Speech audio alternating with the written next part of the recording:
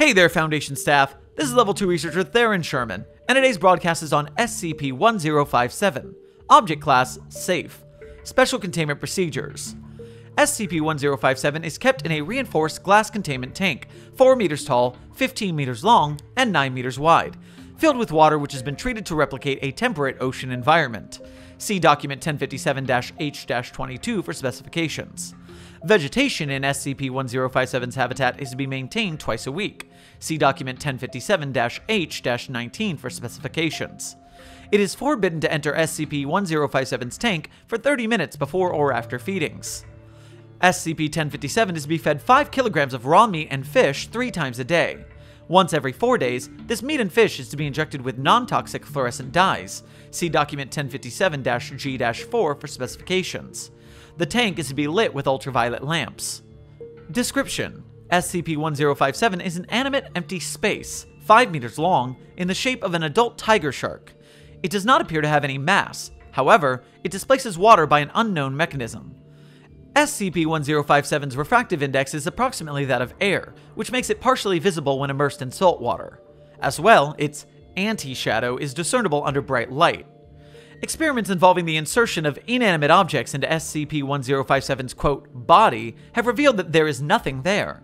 However, further experiments along these lines are contraindicated, as this triggers extremely aggressive behavior on the part of SCP-1057.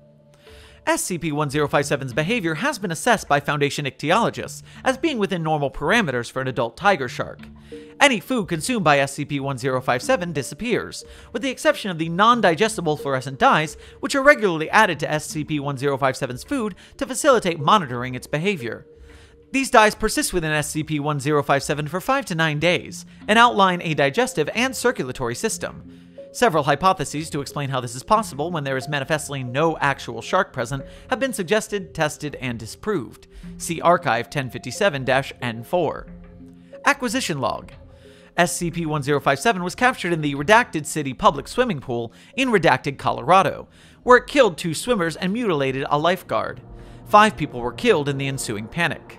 Foundation personnel embedded in the local hospital reported the incident.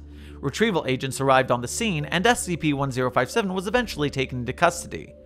During forensic examination of the swimming pool premises, Document 1057-K24 was discovered on the staff bulletin board. Although Document 1057-K24 is handwritten, no fingerprints were found on it. Document 1057-K24, Transcript. Panic means that the idea of a shark can be more dangerous than an actual shark. It can even be more dangerous than no shark at all. Are we cool yet? Well, philosophically, I mean, yeah, there was no shark and 5 people died in the panic versus the shark attack that only killed 3, but if there wasn't an attack at all, then there wouldn't have been a panic. I'm not going to argue philosophy with Are We Cool Yet letters.